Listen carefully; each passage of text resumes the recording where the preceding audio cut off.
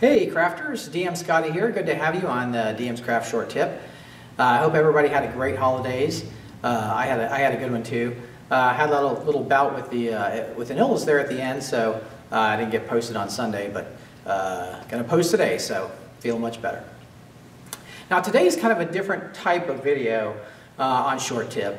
The object I'm going to show you, I've already crafted. It's already done. So we're not going to actually do any crafting at the table, but I'm going to explain what I did. And there might be some more of this as we start to get to a combination of techniques. Like these are all techniques you've already seen me do in other videos. So the culmination will kind of add up. And when I show you this, my hope is to give you ideas of what you can do with the techniques that I've already shown you to create new and cool stuff from just those basic techniques. So this is a really cool trap door, very large, deadly looking trap door. So I want to show you that, and let's go to the table. First I'll explain how I crafted it, and then I'll explain how I'm going to use it in the game. So let's go to the table and talk about the trap door.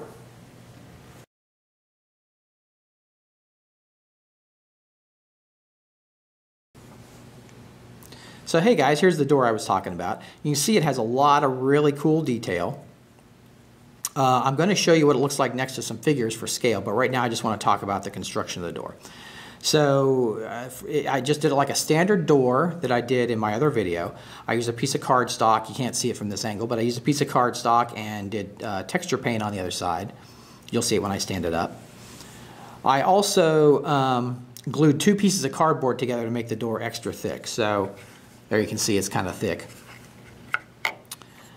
You could use extra thick cardboard. I just didn't have it on hand, so I just glued two regular pieces of cardboard together. And then I covered it with the cardstock, the edging with the cardstock. Now how I got this nice detail on the door, this is all just cardstock and paint. So like a normal door, you might just put some bands and maybe a lock or something on it. Just a little detail.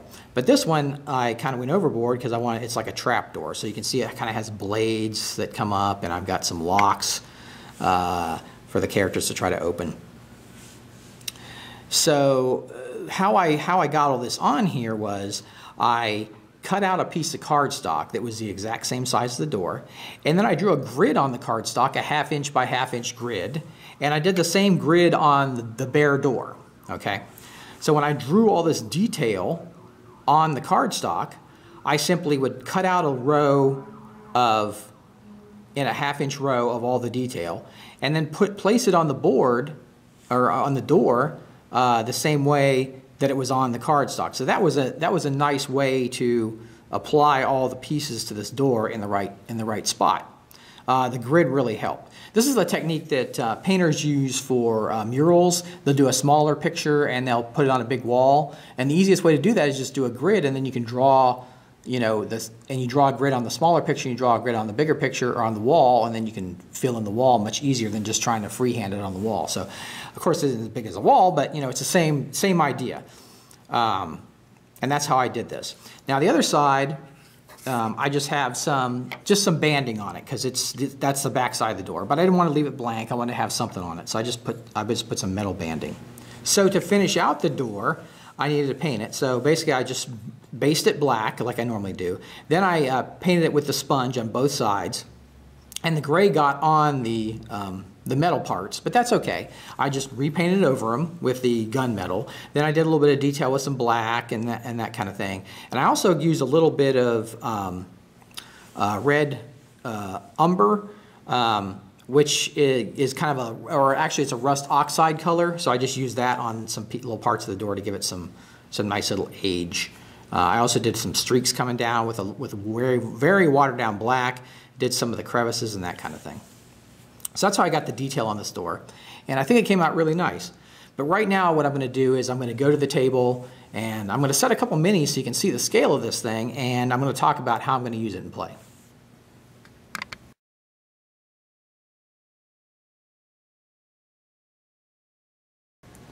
So here we go. Here's the door ready for play. I put a couple miniatures next to it so you can see the enormous scale of this door. It looks great.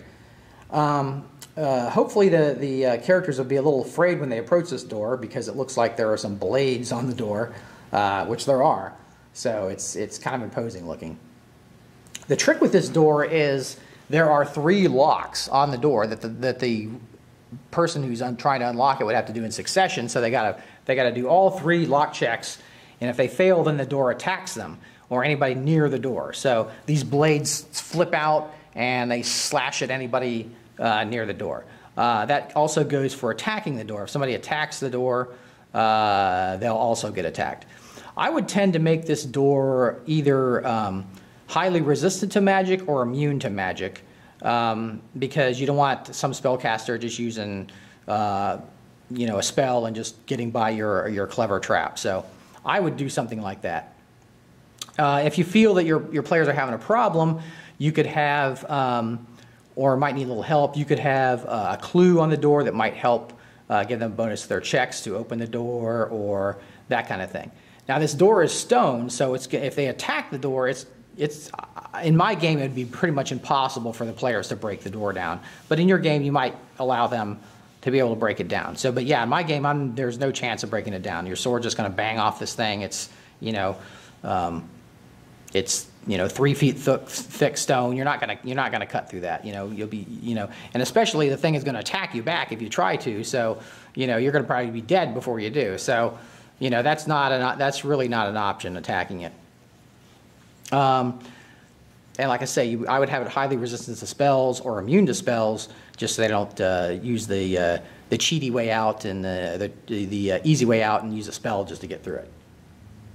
But also on this kind of thing, I'd like to talk about that you don't want to impede the player's progress through a dungeon by throwing this in the main pathway to the dungeon, especially if it's like a linear dungeon.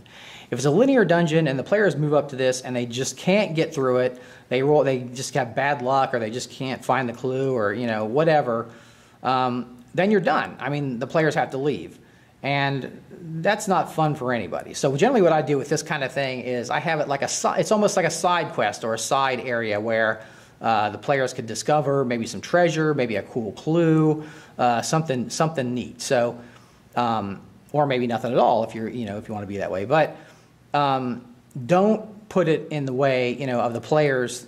The main way that they have to get to if it's a dungeon, the way they have to get to the final part of the dungeon, because you're just kind of frustrated players, and there won't be fun for anybody. So don't do that. Don't be that kind of DM that throws this stuff in the main way. But you can still have fun with it, because they're going to be like, oh, this is an awesome door. There's got to be something good back there. And they're going to try their darndest to get through it. And if they don't, it's not going to be the end of the world if they don't.